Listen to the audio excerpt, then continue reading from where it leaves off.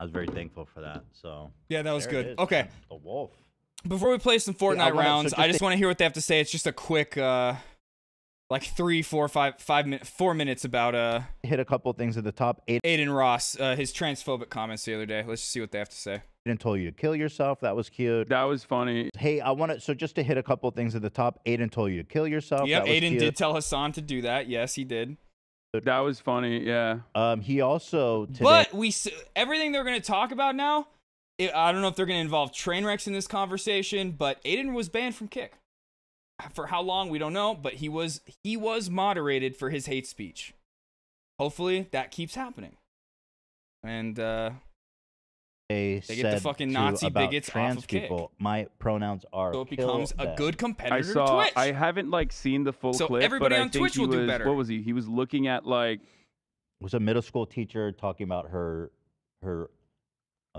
fringe pronouns.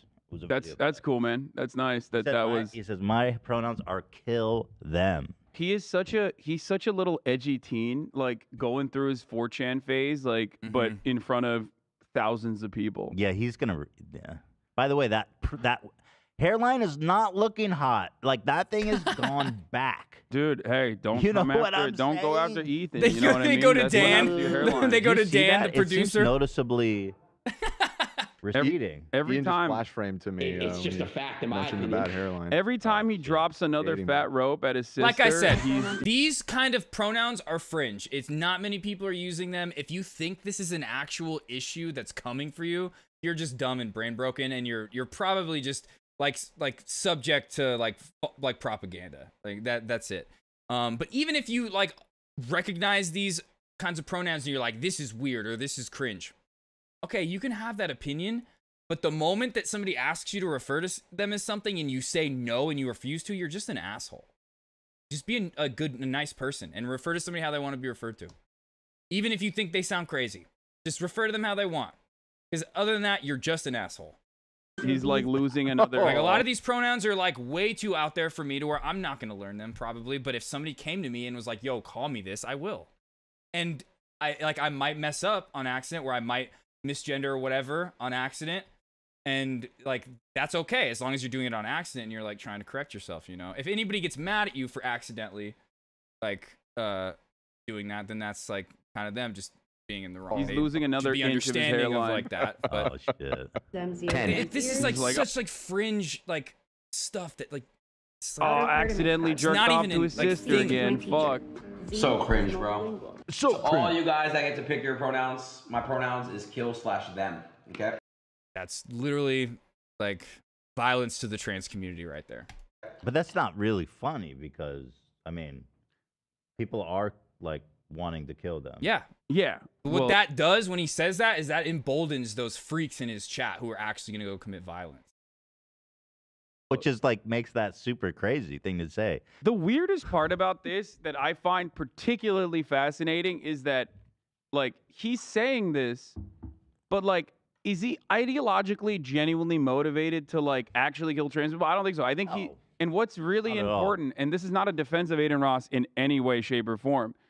This is more so a criticism of the structure itself. That like in entertainment, anti-trans rhetoric is so popular that even if you're not transphobic originally or don't give a shit or haven't really thought it through, you can lean into that kind of rhetoric as violently as possible, like he has thus far, like he's doing currently, specifically to gain clout and prominence through some of the more right-wing circles. That is what's interesting, yeah. truly fascinating about this, is that like someone as stupid as Adin Ross, who hasn't even been like ideologically motivated to like be angry at trans people in the same way that like fascists like Matt Walsh are, fascists like Matt Walsh or, you know, those over the Daily Wire are, he will still repeat that like a toddler. He's winking to them.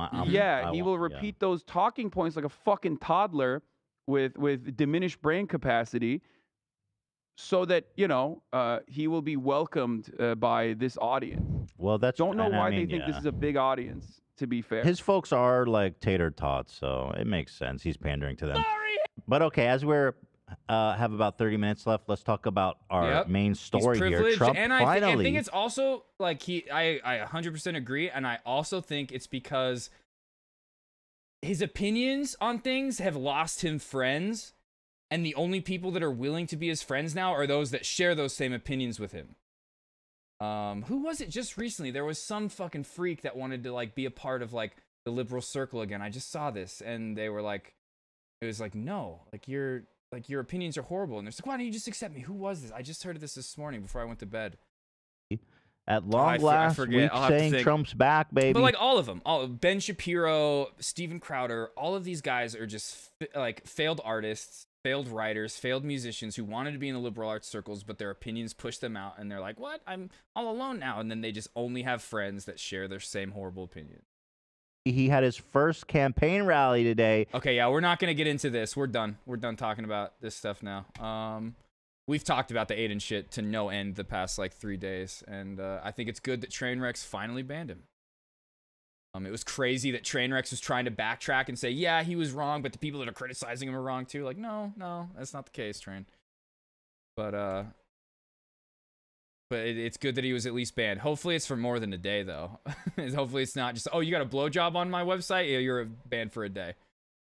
But hey, I got a hand job on Twitch, and he didn't get banned, so there's that. It was just his leg, though. Just his leg. Could have been. It could have been. It could have been, you know. All right, let's play some Fortnite. And I just want to say, like I always say, whenever I'm criticizing Kick, the people on there, it's never any of the homies that are going over there trying to like capitalize on like the viewership you could get and things like that of going over to that platform. I'm only criticizing the people at the top that are perpetuating this like bullshit and the bigotry and like Adin allowing a neo-Nazi on his website, on his stream every other day to spew anti-Semitic hate. Like that's what I'm criticizing. And the reason I'm criticizing it is not because I want Kick to fail. I want it to thrive. I want it to become a website that like I would feel comfortable going over and streaming on and bringing my community over there. But right now I just don't. And a lot of people feel the same exact way. You've got to get rid of the Nazis and the porn to minors. You have to. But that's only criticizing the people at the top doing that shit. I'm not saying anything about any of the homies. I respect the grind, you know.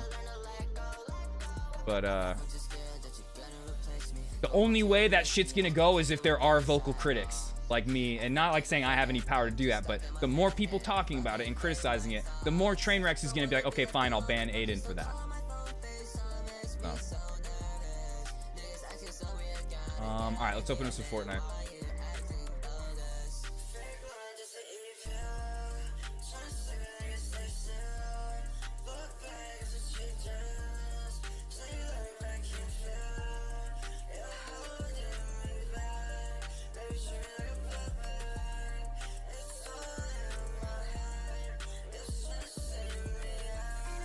I'm not one of these people out here that just like whenever like say somebody like a streamer does something wrong, like I'm never like preying on anybody's downfall when we like cover this kind of stuff. It's like literally because I want things to be better. That's it. Sometimes I'm preying on people's down. You know, there's some people like Trump. I'm cool with him when he got COVID. I was like, yeah, let's go, baby, take him out. There's things like that, or of course, but when it comes to a platform like Kick, I literally see the potential that it could have if it became an actual competitor to Twitch, and then Twitch wasn't able to do whatever it wants with its creators.